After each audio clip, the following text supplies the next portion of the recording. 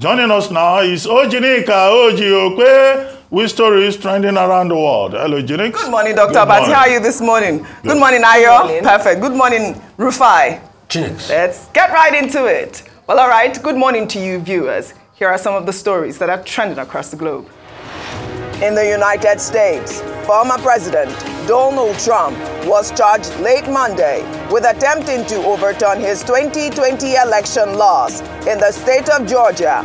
He and 18 others have been indicted on counts that include racketeering in a 41-charge document issued by a Fulton County grand jury. District Attorney Fannie Wills says arrest warrants have been issued for Trump and others charged. The indictment marks the 4th time Trump has been criminally charged this year. He is now facing 91 criminal charges. In Myanmar, at least 30 people are missing after a mudslide at a jade mine in the northern mountainous town of Paknat, home to the world's biggest and most lucrative jade mines. Many of the victims are believed to be locals digging through the mud along the cliffs, many of whom work and live in abandoned mining pits. At least 162 people died in a landslide in the same area in July 2020, while an accident in 2015 left more than 110 dead.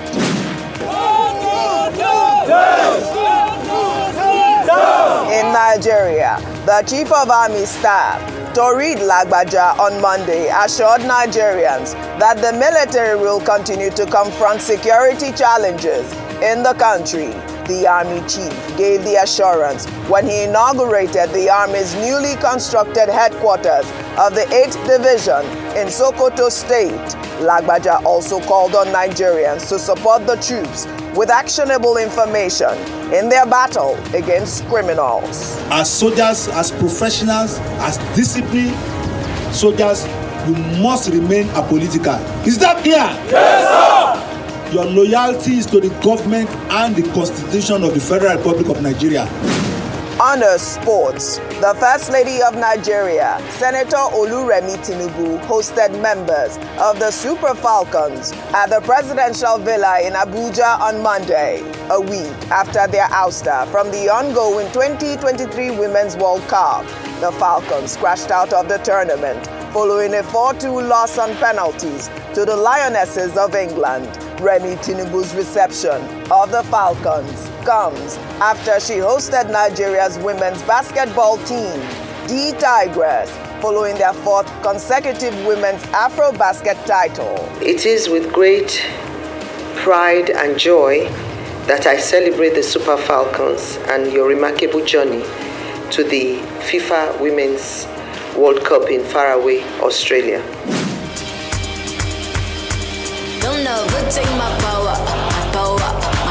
Finally, under entertainment, multiple Grammy Award-winning artist Beyonce Knowles has made history with her ongoing Renaissance World Tour after it became the highest-grossing tour by an African-American woman.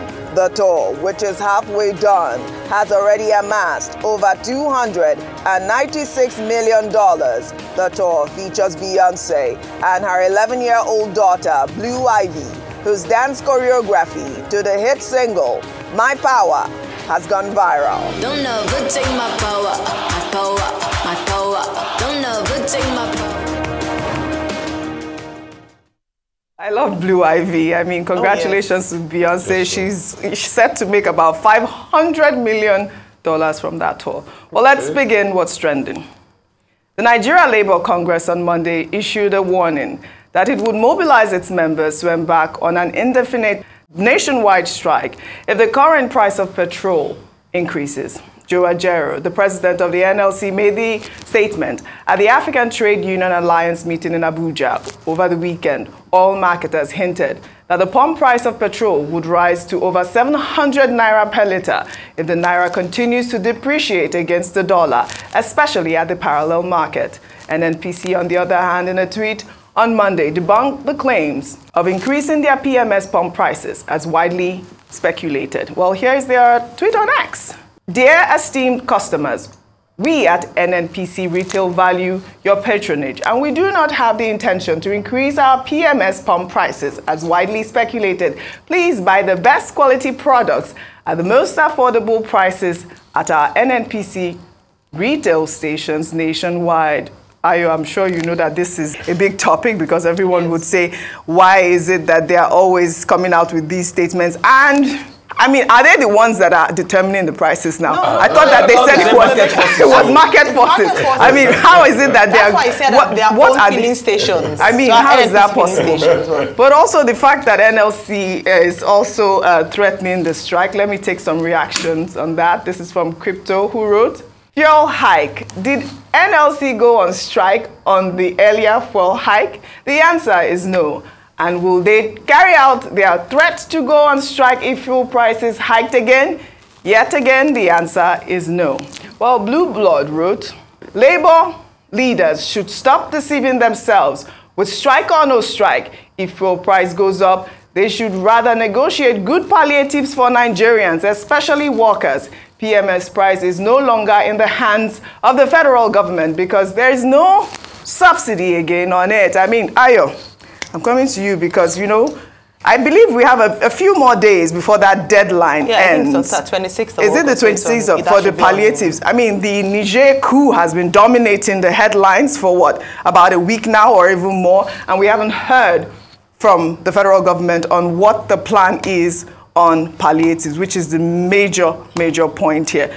Before you come, you know that some governors have taken initiatives, but you know, Borno State Governor has been doing the Lord's work. The Governor of Borno State, Babagana, Zulum, took charge of a significant food palliative distribution on Monday.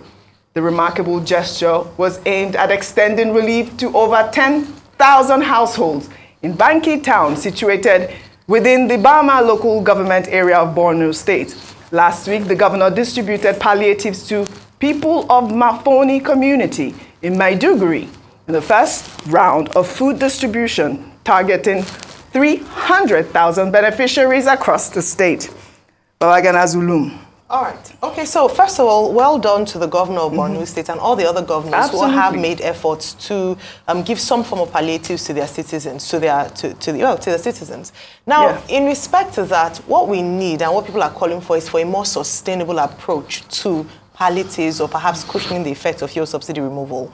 And so whilst governors have done in their own little way, in their own ways to give food and all that, it's what the national response to the sufferings of the Nigerian people. We don't want to live from hand to mouth or from one hand out to the other. What people want is a livelihood that is sustainable, which currently isn't happening. Now, going back to the NLC threatening to that they would wake up one morning and they would down their tools, they would just, you know, cripple the economy as it were. You can understand their grouse. And again, just like the tweet said, what you then wonder is, what's this threat of strike upon strike? We had the protest on the 2nd of August. They postponed it after the second day, saying that they were going to give the government a bit of time with the call of the president to exercise more patience. But in the meantime, Nigerians are suffering. I raised this point, and I think yesterday or 2 days ago, that we are talking about the Nigerian issue, that we are not speaking about the fact that Nigerians still have a war, a poverty war, and we have a war on poverty to fight here back home. We need to deal with that. It almost seems as if the presidency didn't have a plan on subsidy removal and on coming into power, and the people have to suffer. And at that, we still have the fact that they're still spending quite lavishly in terms of our leaders. 2 million naira, or the amount of suspected amount of money only. People are saying, oh, why are we making a noise about that? When people cannot afford to eat once a day anymore in Nigeria. We cannot blame people for saying, in fact, it's not even because they have to strike, it's that they can't even afford to go to work. That's the question, the conversation we'll be having very soon. All right, because we don't have much time, Dr. Abati, I wanted to come to you in regards to the DSS debunking the story that we took yesterday. They said that they don't have the MD or the MD's brother of Reportera.ng. And it raises a lot of questions here, but let me take Reportera, who they debunked that tweet as well. They wrote, breaking, we neither arrested Nnamdi Ibezim nor his brother Chike Ibezim. DSS affirms amidst continuous illegal detention of Reportera MD's younger brother, Chike Victor Ibezim. Mr. Chike Bezim was abducted on Thursday, 10th August 2023, following a defamation petition filed to the Director General of DSS by Babatunde Fashola, SAN, against Reportera based on a news report published on Sunday, 6th August 2023. I mean, they have come out to say that their Chike is still in detention. That's the DSS tweet. Well, I mean, it's one against the other. Yeah. Reportera is saying in that tweet that he was abducted. The question is, who abducted him? Yesterday, the story that you brought said it was DSS. Yes. But DSS, exercising the right of reply, has now come forward to say we don't have him in our custody. So in between the two, the truth is there. And I said yesterday, okay, that you can't arrest one person for an offense committed by another person. The other side of it, of course, is that there's something also in law called aiding and abetting. If you're an accessory before or after a crime or a felony, then you can be charged. But in this particular case, what was said was that the man was picked up because his brother had done something. Was he an accessory to the fact? But what has settled it, until we eventually know that truth in between, is that the DSS, exercising the right of reply, says he's not with us. And I hope that DSS has checked. And if you see the response from Reportera, they are saying he was abducted. Yes. So who abducted him? So what do you mean by you? DSS has checked, that's what he said. To check their facility. No, they have departments all over the country. But it's not only in Abuja. They have DSS in every state capital. So if they check all their units across and they have confirmed that it's not with them, you know, then it's not with them. And Reportera saying he was abducted. You never know. This is a country of kidnappers. Was he kidnapped? Is it possible that there's no connection with the petition written by Fashola SAN? So, you know, we don't know the truth. Right. So we cannot jump to conclusions. All right. Rufai, we had Don Pedro here earlier. Yeah. I'd like for you to discuss the story. We'll take another story. The feud between the governor of Edo State, Godwin Obaseki, and his deputy, Philip Shaibu, widened over the weekend after Obaseki accused Shaibu of manipulating the election of the National Youth Council of Nigeria in the state to further his governorship ambition. The governor made the claims during the celebration of the International Youth Day in Benin City. Godwin Obaseki had earlier alleged that his deputy hatched a plan to kick him out of office. Shaibu, on the other hand, accused the governor of preventing him from performing his constitutional duties and filed a suit at the Federal High Court in Abuja to prevent an alleged impeachment plot against him. Last week, while addressing stakeholders, Obaseki claimed that Shaibu had become so desperate to succeed him ahead of the Edo governorship election in 2024. My deputy called a leader in APC, telling that leader that during the elections the next day of the leadership, particular speaker of the House of Assembly, that he has 5 members who are loyal to him and that he would like the 7 members of APC to work with the 5 members of PDP to produce a speaker. The deputy governor had become so desperate to take over that he would do anything, including carrying out a coup against his governor. How can you say you are loyal and you don't do that sort of a thing? All right, Rufai, over to you. Dear Governor Obaseki and Deputy Governor Shaibu, both of you should please spare us. Spare us your internal struggles. When you were together, when you were in hot romance, when both of you were doing love in Tokyo, you see Deputy Governor Shaibu say, oh, my governor, Governor Obaseki is the best man ever. Oh, very lovely governor. Now, because of power, you can see what's going on. And that's why I asked Mr. Don Pedro Obaseki a question I couldn't answer. I said, see, what was the promise made to Mr. Shaibu? When Mr. Shaibu was going to go up against Adams Oshomole, the man that brought him to be deputy governor in the first place, You know, he had just won an election to the Federal House of Rep before, and Mr. Shomole said, okay, come and be deputy governor. What were the promises that were made to Mr. Shaibu that made him hold on so strong to Obaseki and take the risk? Politicians will never tell you when they make all sorts of promises to each other. But when everything goes awry, they come back and start to tell us how to look for public sympathy. In this case, both of them are as guilty as charged. One has finished his tenure and looks and says, okay, this man that was my ride and die before might not be fit for purpose again. That one says, no, I went through the fire with you. We did it together.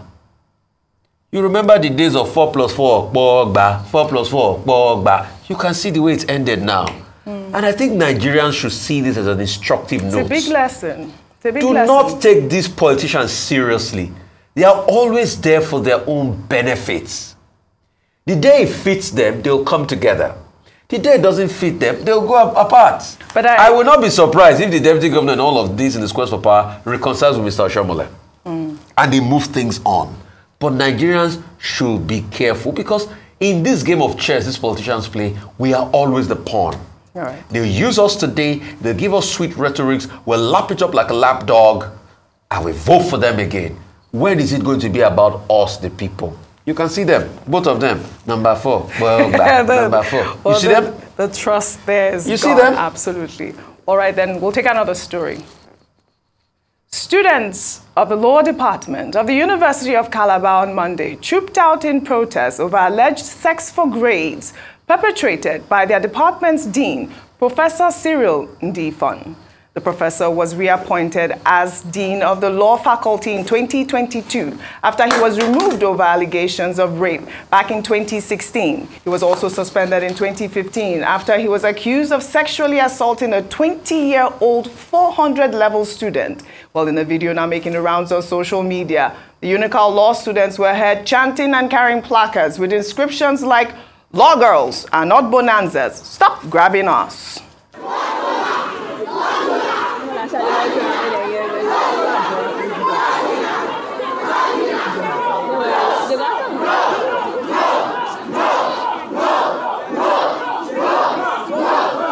Dr. Abati, the great Malabite. It's unfortunate what's happening in your school. Yeah, truly unfortunate. But it's not just about University of Calabar. It's about the Nigerian education system, the university system, and we've been on this matter for years. You recall that there have been reported cases of sexual harassment in other universities across Nigeria, prompting the Senate of Nigeria in 2012 to adopt what they called a sexual harassment policy document, and then leading in 2014 to the Sexual Harassment Act, forbidding any kind of situation in which female students or male students are harassed or inappropriate gestures are made towards them. And in fact, part of the success of that law is that one university at the University of Ife, as we speak, or rather, Obafemi Awolowo University, as it is now, is in jail, as we now speak. But at the University of Calabar, this, distinguished Malabrases, that's what we call female students of the University of Calabar, are saying that this Professor Ndifon, who was removed on allegations of sexual harassment, has now been brought back as a dean of the faculty. And that day, the lawyers in embryo, they are tired, of being harassed by their dean. Well, I assume that the university authorities will have investigated the allegations, leading to his suspension the first time these allegations were made. And that it must have been reinstated because the university authorities could not really establish whatever happened.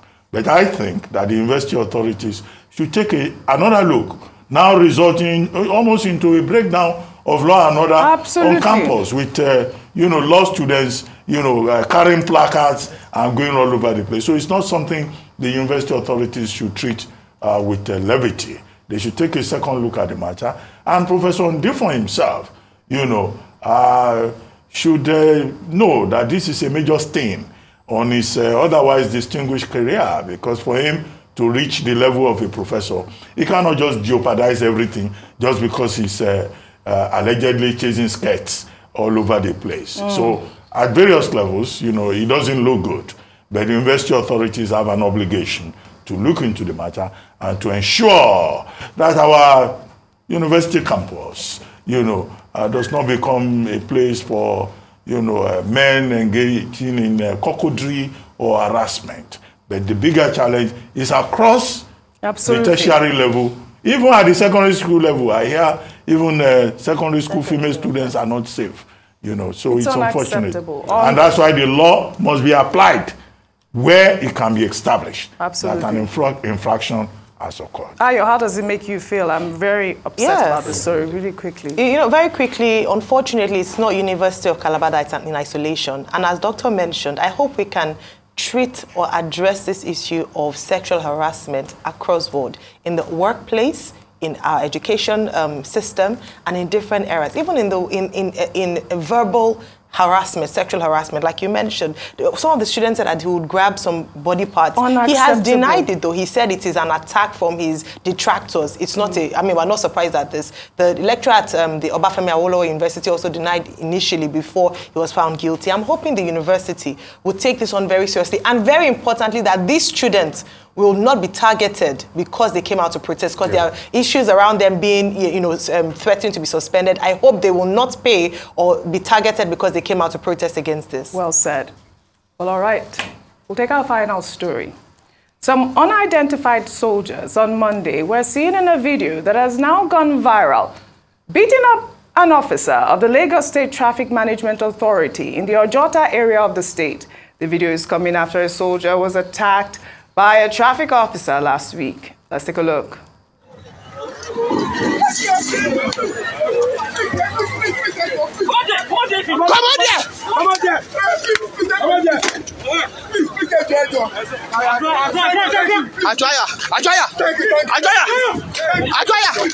Ajaero! Let's go. I mean, it's very sad in our country, and I'm happy both the military authorities and last mile have reacted to this. Men in uniforms, you know, doing all sorts, beating another officer out there. This is extremely very sad. And I want the military to be able to pick this man up and then their blindfolds and let justice be meted out. We can't have a country where people will do things like this and go to court for you. Just come, you hurt people. Because, and I'm sure this is in reaction to the video he also played. Yeah, you know, the that one we played last week. Yes. That, well, we don't know if that's the but we don't know if that's the clear officer. But I mean, it's just sad what happened. Yes, so this was what really happened initially. Yes. But even this is highly condemnable. Yes. And nothing was done by both authorities. We haven't heard anything. I don't have any report. Then the other one happened. Yes. It's a shame on us. We can't keep putting this nation to disrepute. It's things like this that chase away foreign investors. Well, all right. I'd like to thank you all for your great analysis, as always, on What's Trending. Well, that's all I have for you on What's Trending today. I'll see you all tomorrow.